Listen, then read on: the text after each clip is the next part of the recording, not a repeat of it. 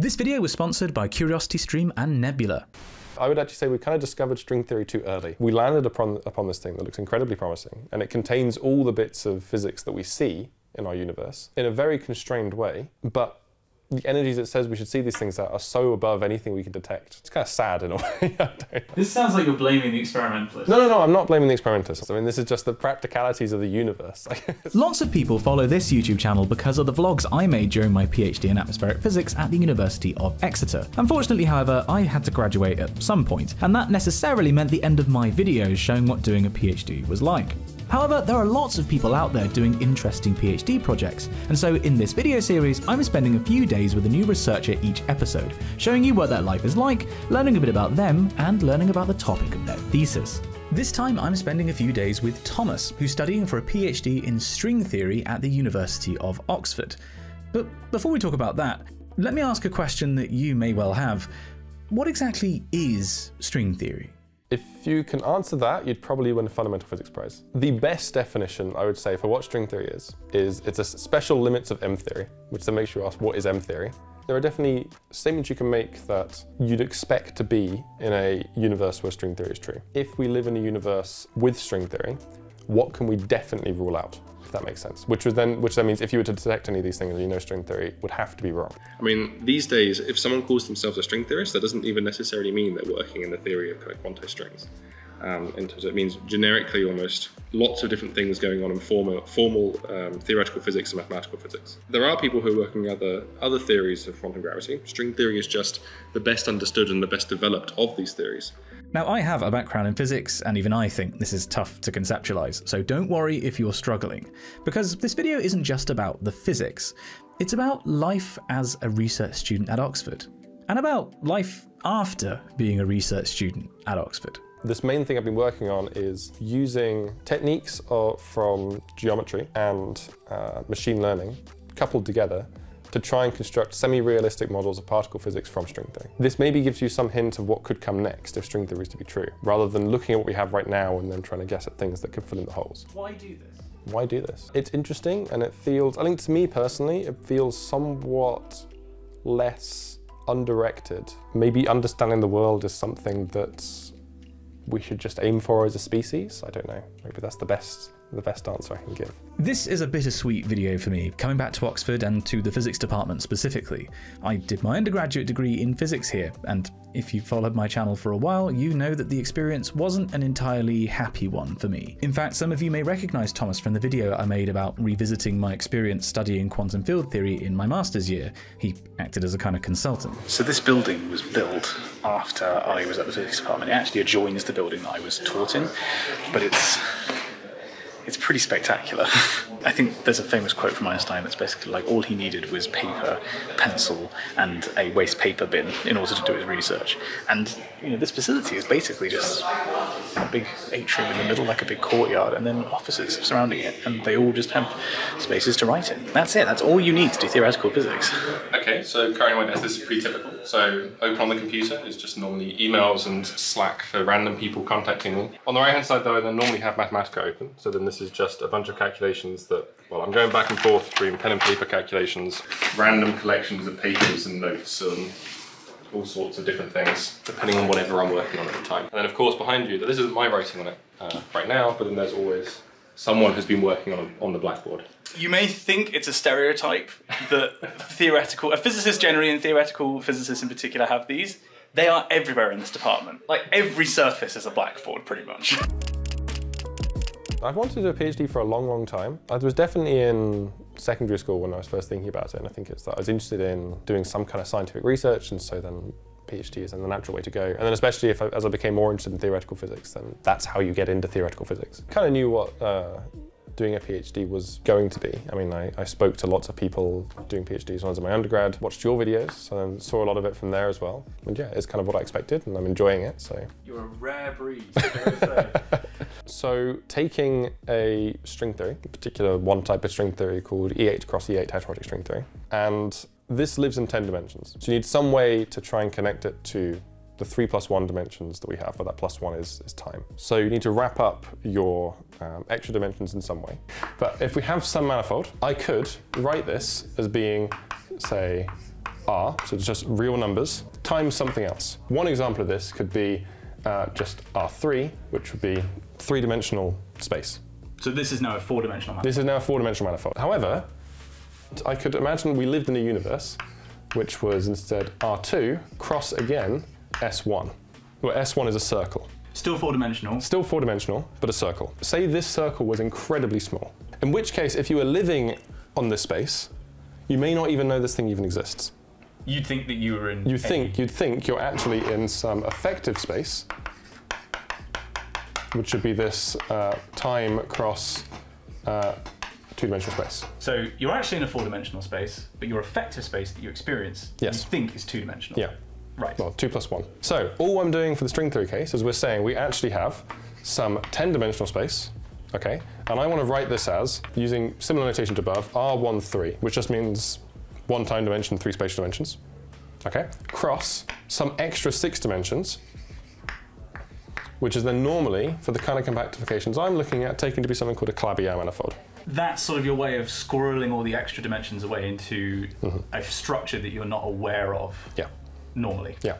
And this only becomes accessible at really high energies? Yeah, so as you go to higher and higher energies, you'd start to notice these extra dimensions exist. In your research then, it's working out what form this takes. Yeah, what could you choose for this? And how do you search for this? Now, the space of possible constructions there is vast, absolutely incredibly huge. And the vast majority of these will look nothing like particle physics. There's a challenge of then trying to make constructions that what you end up with then does start to look like particle physics. And so what I've been doing is using, in particular, machine learning techniques to give a family of these constructions to a computer and allow it to modify it in a way until what it's left with is a particular compactification that the 4D physics looks like the standard model. The first way we attempt to do this is I give it literally one particular compactification, which will look nothing like the standard model.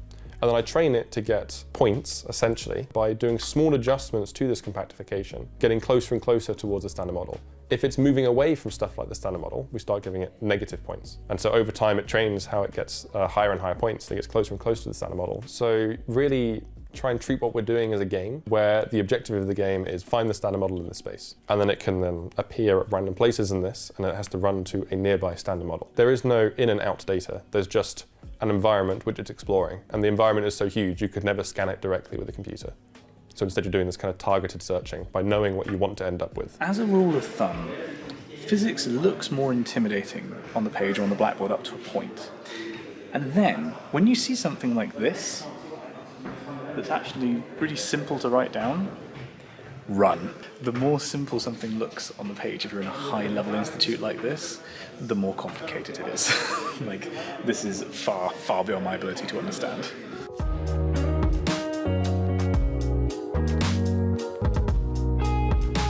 This was home for me for 4 years. I'm actually walking towards where I lived in my first year.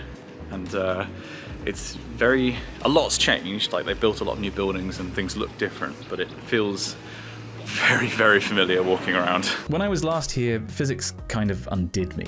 But now 2 things are different. Firstly, I'm with my wife. And secondly... So here on Broad Street in Oxford, which is opposite the History of Science Museum and the Sheldonian Theatre, which is where you graduate, there's a bookshop called Blackwell's. And when I was a student, I used to come in here all the time because they had an amazing, amazing room full of books about science. Now, I've come back out of the rain to look for a specific book.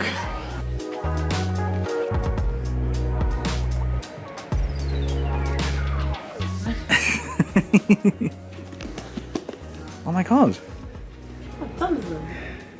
Oh wait, I'm right next to Jeremy Hunt. Oh dear. A lot's changed since I was here. About to commit a crime. I'm not committing. If you told me when I was in first year and looking around this shop that I'd have a book in here one day, never would have believed you.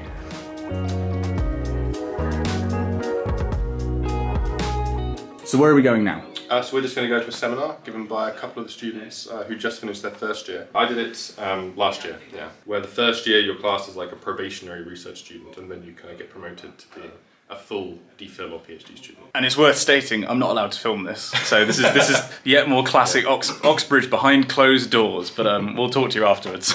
So we're out the other side of that seminar, and Thomas is over here, and we're also joined by... Ryan. Ryan, who was one of the speakers at the seminar, and you very graciously agreed to sort of give a brief overview of what you were talking about. So I work in quantum gravity. What that is trying to understand how to combine general relativity, that we know works very well, and quantum mechanics. And so one way to approach this, and what quantum gravity is if you had a space with some matter in it, it curves in one particular way. In order to add quantumness in, or fuzziness in a way, you imagine you take a sphere, for example. It's not just a sphere, but it's more like a fuzzy sphere, so you're considering all possible ways it could be bent. If you've ever played a video game and you've looked at sort of things in the video game, like say you have a ball, you've noticed it's not particularly round. It's like polygonized. One way of doing that is to triangulate it, so you put triangles everywhere, and that can give you sort of an approximation to a sphere.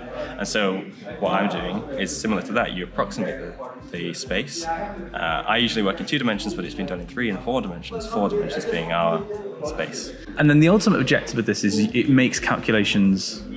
Does it make them easier or does it make them possible? It makes them possible, yeah. And if that wasn't enough, by the way, doing a PhD in quantum gravity, Ryan also happens to make games. It's called Flaggle. It's flag with 1 G, le.io. And another one is called WikiLinks, which I actually quite enjoy. It's like the Wikipedia game, but you don't get to see the article. What's your working relationship like with your supervisor? Like, how does that work? It's brilliant. No, it's brilliant. I have a very good working relationship with my supervisor. I mean, I'm also very lucky that the things I'm interested in are also interesting to my supervisor as well. I think we have very similar interests, and so that does help. Did you choose him as a supervisor? Yeah, I did. I did choose him as a supervisor, and I'm very happy I did, because it's worked out very well. I mean, the PhD, I think, has been pretty successful. Is this just random stuff? No, this is actually us calculating too. But Just put literally whatever you want. Yeah, there was someone who's just like, an algebraic geometer in there. There's a lot of meetings, as you just saw, but there's also lots of reading of new papers, reading of old papers, or reading of textbooks, learning of new areas of theoretical physics that maybe I don't know as well. That'd be good to know. The rest of the time goes between calculating or programming, I would say, is the vast majority of the research, as you're saying. But even then, there's a back and forward to that, because to do the physics on pen and paper beforehand relies on some very high-level maths before I even go anywhere near a computer. The physics department here is huge, and I think that's a massive benefit. Like, if I need to talk to an expert on something, like for example, say I want to talk about cosmology, then, well, behind where you're sat, there's the DWB and then Pedro Ferreira. I've had meetings with him before, talking just about cosmology. Or I can then go off to the maths department and talk to two algebraic geometers, or I can talk to, there's a physicist in the math department too, and we talk there. If I'm stuck with something, there is an expert somewhere. And that's one thing that's quite nice about being in quite a big department. I mean, as a graduate student, you're not necessarily so involved in the colleges as you are as an undergraduate. But it is still quite nice for having those kind of social connections and stuff. So, I mean, I'm friends with people that I probably would have never have met if it wasn't through colleges. Like one of my closest friends at Oxford is in Assyriology, so like ancient Iraq. And I don't think I would have ever met him if it wasn't for colleges. It's great, and it's very collaborative too. So the whole building was designed such that you could either work by yourself or very collaboratively. I don't think necessarily being at Oxford has made it more intimidating as time's gone on. Again, maybe when you first start, but it doesn't take long for that to disappear because it's very relaxed. Not what I would expect you to say, actually. So it's actually quite a relaxing. It's very relaxing. It's very relaxing, yeah. And then people are very kind, very friendly, and so it's it's very nice. But I mean, really, we're just a bunch of nerds, right? That's all we are. We're a bunch of nerds, and we just hang out and talk about physics. That's what we do. I had one more thing to do before I left Oxford. Well, 2 things. I gave a talk to the Physics Society that I used to be on the committee of about science communication and YouTube, and it was great to meet so many of you there. But I also had a book to deliver to my college library. Yes, I do. So I just had a book published. Excellent. I was wondering if I could donate a copy. Oh yes, that would be great. Partly to inspire future physicists at St. Peter's to take the path of atmospheric study, and partly to bring me closure. That'll do. Great. Okay, Thank you so much for accepting that. Thank you very much. And then the last question, this is the one that everyone always dreads having. What's after this? What do you want to do after the PhD? Oh, that's not a question, Charlie. It's an easy one, this one. I want to continue in academia if I can, yeah. I mean, there's a level, of course, it's a competitive thing, so one step at a time. My aims, yeah, is to remain in academia. I think you may be the first person in the history of this series to actually give that answer. Genuinely, I think you might be. University is just one part of your time on Earth, whether you're an academic or a sensible person with a real job or a YouTuber. But it's a time that casts a long shadow. The skills and friends and memories that you develop at university can last a lifetime, but those memories can be negative ones. In my case, they've cast a shadow for 10 years.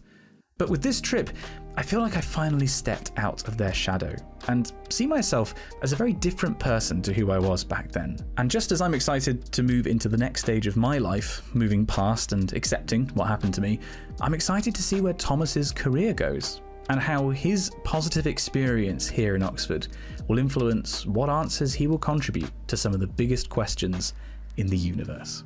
In this video, we went pretty light on the maths, as that's not something everyone is interested in. If, however, you would like to watch Thomas and I discussing the maths of his research in more detail, then there is a whole video of that over on Nebula, alongside other bonus videos from this PhD Stories series, and other exclusive videos from me, and exclusive extra videos from other creators, because Nebula is a streaming service co-owned by more than 150 creators, who all make informative, entertaining, thoughtful videos and podcasts.